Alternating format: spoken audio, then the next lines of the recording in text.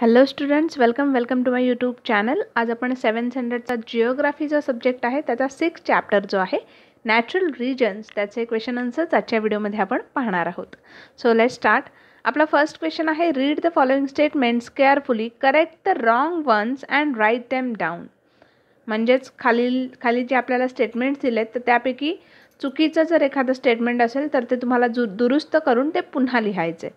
So first one, due to its mild and warm climate, people from the West European region are not energetic. म्हणजेच सौम्य आणि उबदार हवामानामुळे जे waste European प्रदेशातील लोक आहेत, पश्चिम युरोपीय प्रदेशातील लोक आहेत, ते उत्साही नसतात, ते एनर्जेटिक नसतात. Okay, so the answer is wrong. Due to its mild and warm climate, people from the West European region are energetic, industries and एन्थुसियास्टिक. म्हणजेच हे विधान चुकीचं आहे, तर असं नाही आहे. सौम्य आणि उबदार क्लायमेटमुळे तिकडची लोकं ही उत्साही असतात.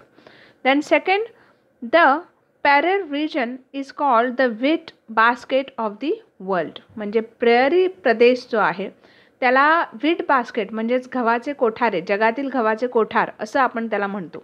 So it's a right statement. Okay. Then third one, the trees in the Mediterranean region have oily leaves and the bark is quite thick.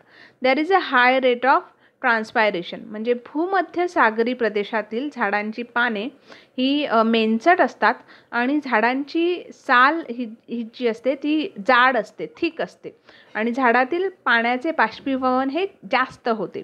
So the statement was wrong.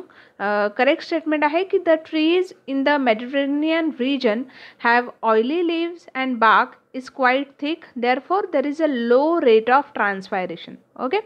Next question, the camel is an important animal of the hot desert region as it can survive without water and is useful for transport. म्हणजेच उंट जो आहे हा उष्ण वाळवंटी प्रदेशातला महत्त्वाचा प्राणी आहे. का? तर तो अन्न पाण्याशिवाय जास्त काळ राहू शकतो आणि ट्रान्सपोर्टेशनसाठी, वाहतुकीसाठी आपण त्याचा उपयोग आपल्याला होतो. So the statement is right. Okay. Next question आहे, carnivorous animals like tigers and lions are found in large number in the equatorial regions. म्हणजे वाघ आणि सिंहासारखे जे मांसभक्षक प्राणी आहेत ते विषुववृत्तीय प्रदेशात जास्त आढळतात. So the answer is wrong. The statement was wrong. Correct statement हे आहे की carnivorous animals like tigers and Lions R found in large number in grassland region. गवताळ प्रदेशात ते जास्त आढळतात. Okay. Then second, give geographical reasons. भौगोलिक कारणे द्या. First one, people in monsoon region are mainly engaged in agriculture. मोसमी प्रदेशात प्रामुख्याने शेती व्यवसाय करतात. सो द आन्सर इज, शेती व्यवसाय करतात तर तो का करतात? Okay. So the answer is monsoon region receive rainfall in specific season. From southwest monsoon winds, the mean annual rainfall in monsoon region is 250 millimeter to 2500 millimeter. The summer temperature of monsoon region is between 27 degrees Celsius and between 32 degrees Celsius. Its winter temperature is approximately 15 degrees Celsius to 24 degrees Celsius. The soil, rainfall, temperature and other climatic conditions are suitable for the growth of variety of crops in monsoon region, and therefore the people in monsoon region are mainly engaged in agriculture. Next question, trees in equatorial forest grow tall. म्हणजे जे विषुववृत्तातील झाडं जी आहेत ती उंच वाढतात, tall वाढतात. So the answer is, the equatorial forests are found in regions between 50 degree north and 50 degree south of the equator. This region receive perpendicular rays of the sun throughout the year. The climate of the equatorial region is hot and it receives rainfall throughout the year. Annual rainfall is in this region is between 2500 and 3000 millimeter, and hence dense evergreen forests are found here. Due to dense vegetation, sunlight does not reach the ground and the trees compete for sunlight. Thus, trees in equatorial forest grow tall. Okay, next question बघा.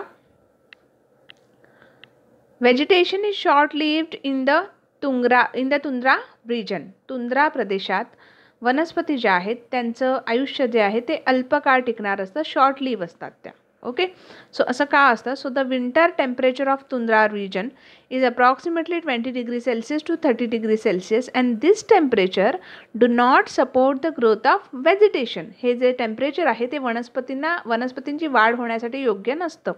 The mean summer temperature of tundra region is 10 degree Celsius and due to availability of sunlight, short grass, small shrub, flowers, lynches, then moss, etc. grow in tundra region. But during long winter, the natural vegetation in tundra region disappeared at rapid speed and thus vegetation is short-lived in tundra region. Next question, third. Answer the following questions. First one, what is the latitudinal extent of the taiga region? तैगा प्रदेशाचा जो विस्तार आहे हा कोणत्या अक्षवृत्तादरम्यान आहे? So the answer is taiga region lies between 55 degree Celsius to 65 degree Celsius parallel in north hemisphere. Okay, then next question, name any 3 herbivorous animals from the Sudan region. What has nature endowed them with for self protection? And the answer is, आता herbivorous ॲनिमल्सचे name जे आहे सुदान रिजनमधले ते दिले giraffe, zebra and kangaroo. Natural एंडावमेंट, nature has endowed herbivorous animals with speedy legs. Carnivorous animals attack on herbivorous animals for hunting. At such time speedy legs of herbivorous animals enables them to run away and protect themselves from carnivorous animals. Okay, next question. What are the characteristics of monsoon region? Monsoon region characteristics कोणते आहेत?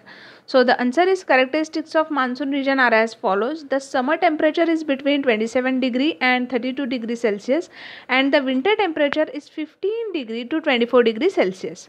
Rainfall varies between 250 to 2500 millimeter and this region gets rain in specific seasons from the southwest monsoon. Rainfall here is highly variable and distribution is quite uneven. Semi-evergreen and deciduous forests are found in this region. Vegetation depends on the distribution of rainfall.